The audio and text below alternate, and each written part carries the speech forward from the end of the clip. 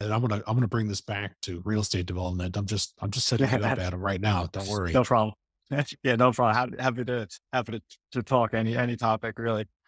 So the answer is yes. I mean, in reality, the majority of our jobs, and when I say majority, it's like 95+% are actually at night. So you do lose a lot of visibility.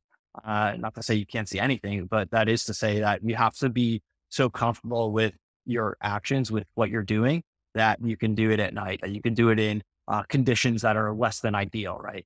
And I'll actually add one more element that I missed is the ability to work with people that you didn't necessarily grow up with, that you weren't necessarily, would be hanging out with, or that you wouldn't necessarily know, right? That's another element in military training that also translates very well into no matter what you do, right? Is understanding how to be empathetic to others that you need to work with, how to communicate with others that, may have different opinions or perspectives or, upbringings. Yeah. So with all that, you get out of the military, you go to work for this real estate development company. Your buddy's working at a competitive firm.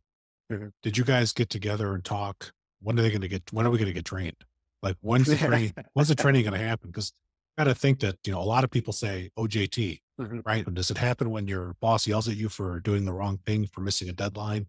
Is getting yelled at in a real estate development office considered OJT? It's funny. I was prepping that answer, and then you said it in your question. So that's awesome. Yeah, it was kind of funny how, that was my experience. That was my partner's experience where it is that OJT environment where it's like, sink or swim essentially. Sink or Uh, swim. yeah, That's one of the construction phrases, ladies and gentlemen. That's how you know Adam is the real deal, because he said sink or swim.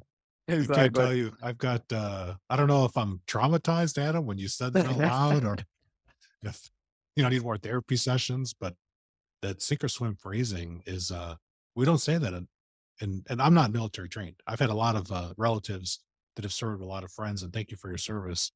But we've got people getting trained, getting ready, getting prepared, and then contrast it with the construction industry where there's a ton of tradition.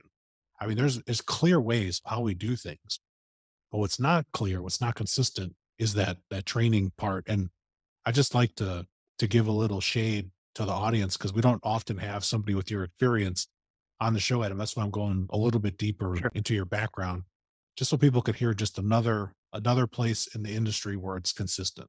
Mhm. We make people come to work, and maybe we train them, maybe we yell at them, maybe maybe we show them how to do stuff, right?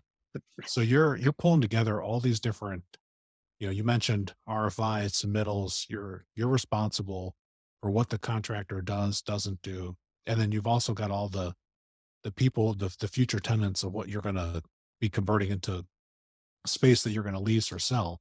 Mhm. Right. So of all those things, and you hit a lot of the things, what made you like walk away from that and go straight to Jet.Build with the quote unquote the competition? When you said it Sure. was Yusuf or Joseph? Joseph. Joseph. Yeah, Yeah. you walked away with Joseph. Did you convince Joseph or did Joseph convince you? I want to know. I feel like you convinced him. No, that's funny. We'll have a laugh about that later. But it's actually pretty unique to what is your, I think what people typically think of when they perceive of a newer company or startup. Where what we did was we actually built up our product over a few years, for ourselves, right? So we were building it first and foremost as the operator, saying, okay, a scheduling tool would be neat to have. Project budget and bidding management tool would be good to have. How about insurance tracking? How about permit tracking? And we just kept adding these feature sets over time, realizing that it was useful for us in our case. And then we were also, which allowed us to really segue, I think, to the next level was onboard what we call design clients. So people in our network, external builders or external clients in those earlier kind of beta stages, which allowed us that additional, third party or external perspective for us to hear their feedback and implement to then finalize our product and release it to the market. And then at that point, and now like kind of full circle to answer your question, at that point, we basically got together and we're like, well, hey, wait a minute, like we actually have this fully operational product. We actually just happen to gather some clients just from, network and word of mouth essentially, right? From being an industry.